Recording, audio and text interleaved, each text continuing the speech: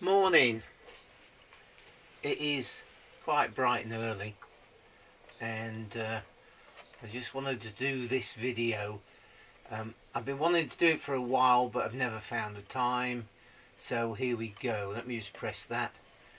This is the Steca 48 volt charge controller, but you can set it to 12 or 24, or it can be set on automatic sensing, which is how it comes from the factory. And of course, for automatic sensing, you always fit the battery first.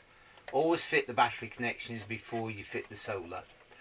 Okay, anyway, Jamie, who you will have met from the Station Road garage video, and I'll put the link up there to that one. He was floating through Lincolnshire and he dropped in, which was great. So we had a bit of a tour, and when we got to the battery shed, I noticed that the battery volts were a bit high. It's been very sunny, but the battery volts didn't need to be that high. But I didn't have time at that point to investigate, because you have to take your time and think about it. Anyway, the next day I was having a look, and just here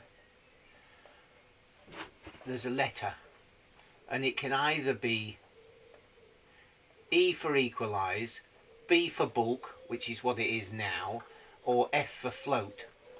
Okay, so equalise takes the voltage higher to get all the batteries up to a set level. Bulk is make sure you put the bulk of the charge in there, and float, of course, is just float along. So each one, the voltage is reduced because the batteries theoretically are charged up, so you don't need to be giving them loads of voltage. Anyway, I don't know, it was stuck in E. So a bit of thought and a read of the manual. What we came up with is press set and hold, then down to systems, and then down again to factory reset. Okay, and then when you go into that, it asks you to put this code in. Now, putting the code in is a bit fiddly, and you'll have to experiment a couple of times, but it's one of these things where you start off, you up and down, press set, up and down, press set, and all that sort of thing. And if you get confused, there's always escape. But having done that, it will reset to factory settings. Now, I don't suggest that you do it in full sun. Yeah. Or isolate the solar or something like that, because you could be switching a lot of current. Yeah, but anyway, what happened was that it went back to normal.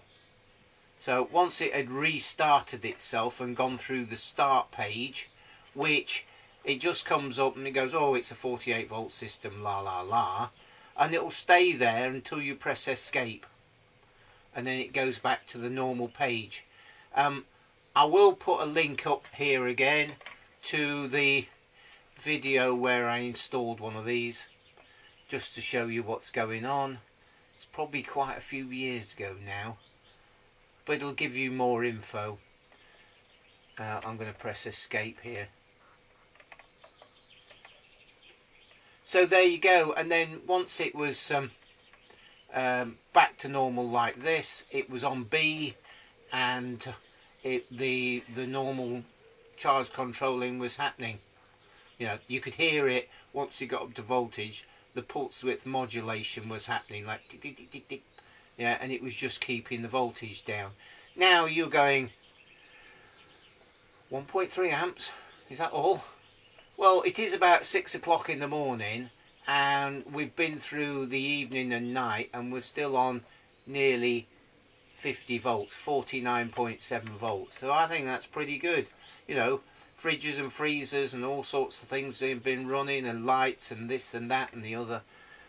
And there's a dehumidifier in one of the buildings providing water for the batteries here, so that will be running, all sorts of stuff.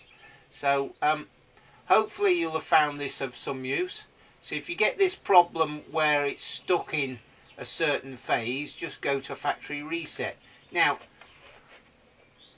we have on this is not the only charge controller I've got.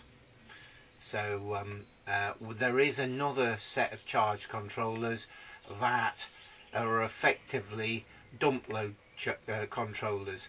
So it goes up to a voltage and then effectively switches the solar panels off from the batteries.